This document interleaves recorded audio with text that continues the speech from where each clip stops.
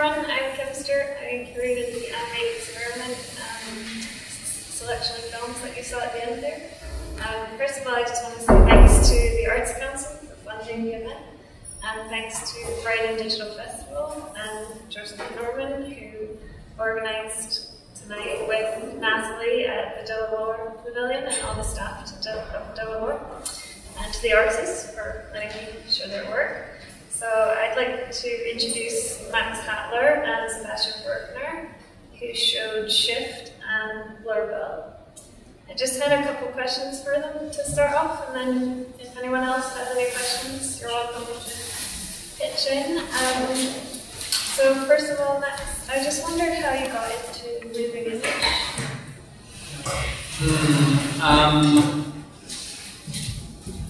It's a long story. I don't know, I was always drawing and painting as a kid. Then in my teens I started making music using computers. And then when it came to decide what to study, I didn't know which way to go, because I didn't want to study music. Yeah, so basically it took a while, but eventually I realized that animation was a way of bringing both my visual and my kind of sound and musical interests and interest in working with computers into kind of one form. And Sebastian, same question? Yeah, it's actually quite similar. Also kind of, I mean, I studied fine arts and I mean, as long as I can remember, I was like drawing, painting, and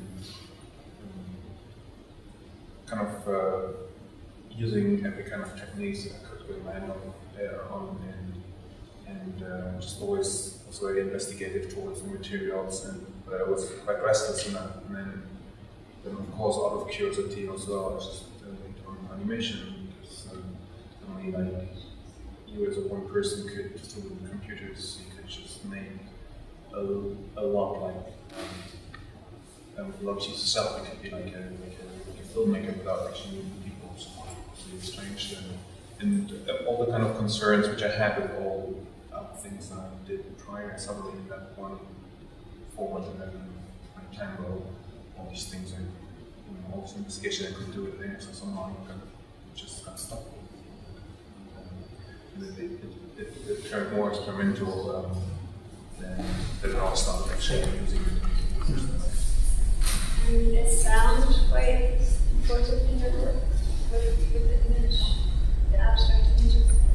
Yeah, it's very important,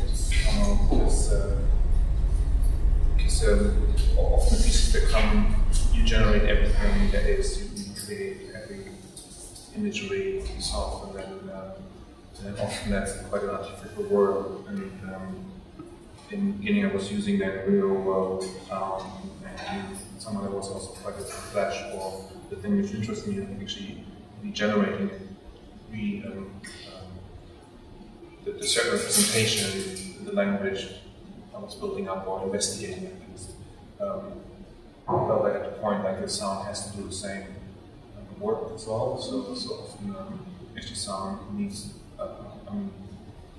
Right now, so like I'm treating the sound also as I would use like a shape or form in animation. It has to go through a certain kind of process to actually support each other. In the beginning, it's very funny about animation sound. It just validates what you're drawing. If you have a funny looking thing, but you put a sound clock there, and suddenly everyone believes this is the clock. So you can actually use sound in a way where you don't have to go that far with your drawings, but the sound actually makes up the whole thing. And also go by music with the sound. I'm always interested in kind of emotive kind of creation of something, and then the sound is just a tool, just like it's just a Max, in that film anyway, you use stop motion. Are you making the sound as you go, or is it something you try later? It depends a little bit. It's from project to project, but with Shift, I made the image first, and then work on the sound. Or rather, I gave the sound David Kamp, another German, made the sound of that one. It was quite difficult because I have this kind of background in working with audio. So as a result, I think I'm quite picky. But I've sort of started, or sort of over the years, I've been kind of giving it to other people more rather than doing it myself. But still, I want to have quite a lot of say about how it sounds and how it works with the image, and I want things to be very synced. So it was quite hard for him, and he was, I think, the third person I worked with on the project, and with the others I kind of had to. Well, it didn't quite work out, and he was the one who then kind of stuck with it, and we had to go through several iterations of him doing something, and then me saying, "No, this is totally not what I want," and then he'd be like, "Okay, just, let's try again." So it was difficult, but yeah, it's such an important part in the process of kind of bringing the image to life, or it's yeah, so it's tough. Can you tell us anything about what you're working on now? Right now I'm working on a film for a planetarium screen, a 360 full dome screen, which is new territory for me. So it's a bit of a learning curve, but it's quite exciting. And Sebastian? I'm just finishing the project, and it's kind of ventured into the stereoscopic world, 3D glasses.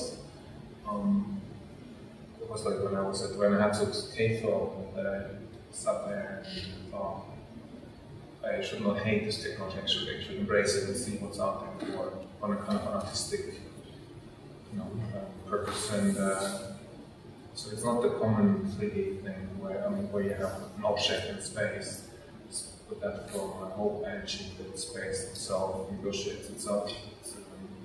So you find like an object is not at a place, it's kind of spaceful visually, because it works with tons of transparent layers. And yeah. Is it still Flash? It's still Flash. It's I think that makes it also quite different, because it's actually the ingredients are still 2D, but then like just staggered so much you can have to move through the track. And I think I haven't worked with something that laborious, because it's funny, if I would put like a normal flashlight into a 3D space, you would just see the shape, just like a vector, the shape hanging there. So in order to really, I had to enrich it really in order to really kind of lose track on that it's actually an artificial film. But that also works towards space being totally unreliable. So in that sense. Can I ask a question about that? Is it difficult? Is it more difficult for the eyes, or to kind of understand the space? Because I guess if you start watching 3D films, maybe at the beginning you kind of don't really. It takes a while to kind of adjust for the eyes to kind of adjust to that 3D vision.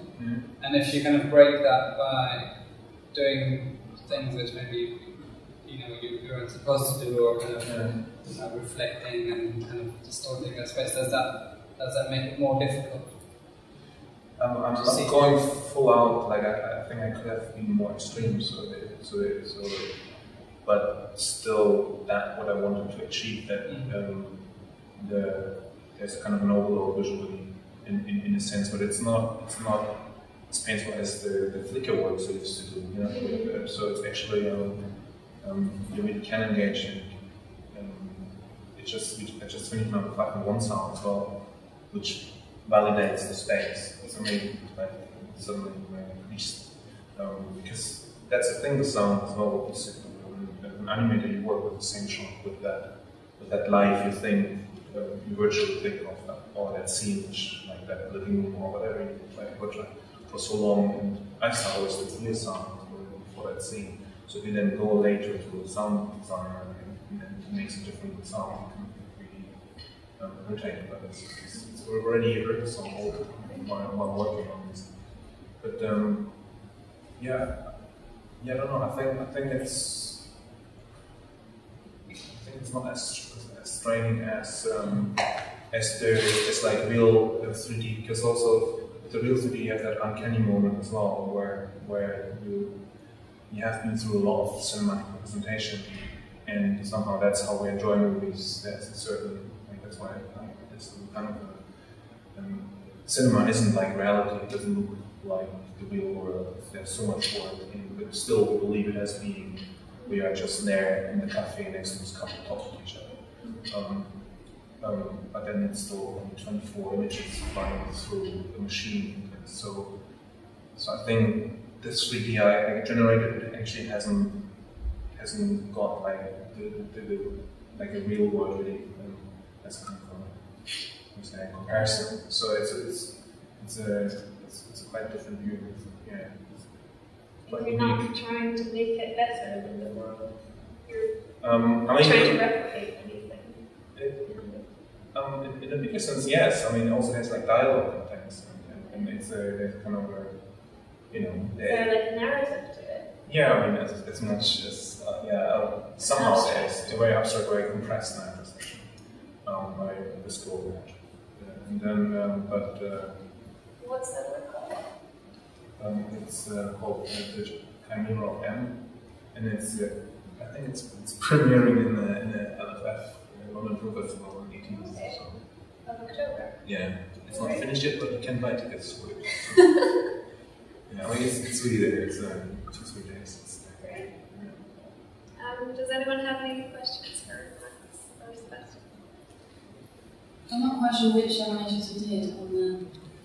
Sebastian did Blurrbell, the first one of the last wall film. The black and white abstract. And Max did, it was called Shift, and it was lots of stop motion elements in it.